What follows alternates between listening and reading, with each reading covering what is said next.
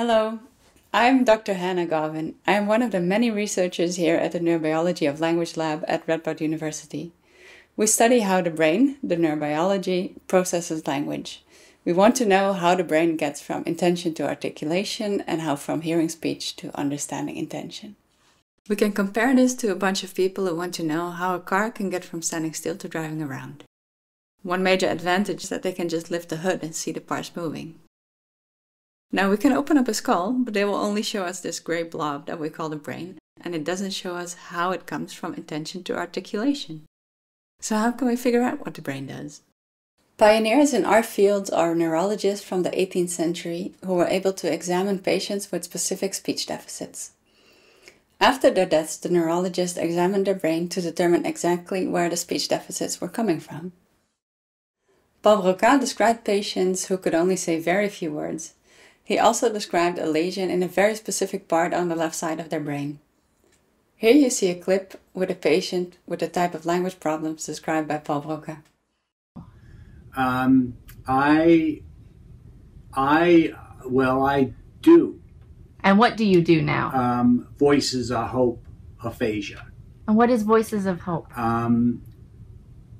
Peterburg,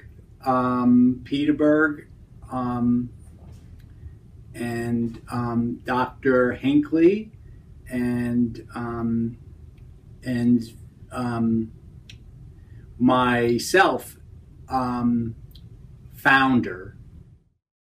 Another neurologist, called Wernicke, described patients who were very fluent in speaking, but who had much difficulty understanding.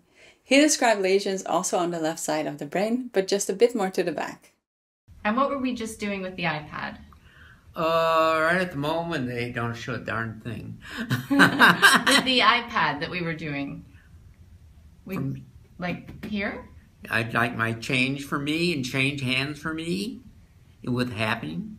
I would talk with Donna sometimes. We're out with them. Other people are working with them. I'm very happy with them. Good. This girl was very good and happy when I play golf. So this research has shown us that certain areas of the brain have very specific tasks in processing language. Comparable to how in a car some parts are for starting movement and others are for giving direction or for stopping movement.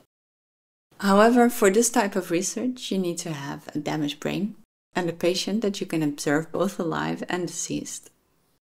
But of course we also want to know how a healthy brain works. So how do we figure that out? We use techniques called neuroimaging. With neuroimaging, you can look at the brain activations during a specific task.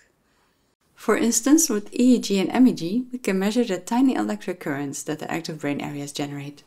With MRI, we can look at what areas of the brain are using more oxygen, and what parts of the brain share a fast connection, and what parts need many small routes to communicate. Only during stimulation the brain functioning is altered, or if you use the strongest technique, maybe until 20 minutes after stimulation. Now you might think, well, that's interesting, but why would we care how exactly the brain processes language? If it works, it works. Why would we spend money and time figuring out exactly how? Well, the thing is, in order to fix a broken car, you need to be able to determine exactly what the part is that's broken. Just to know it's not driving like it used to is not enough. Similarly, when we have a good understanding of how exactly the brain processes language normally, this helps us to understand when the language system is broken down.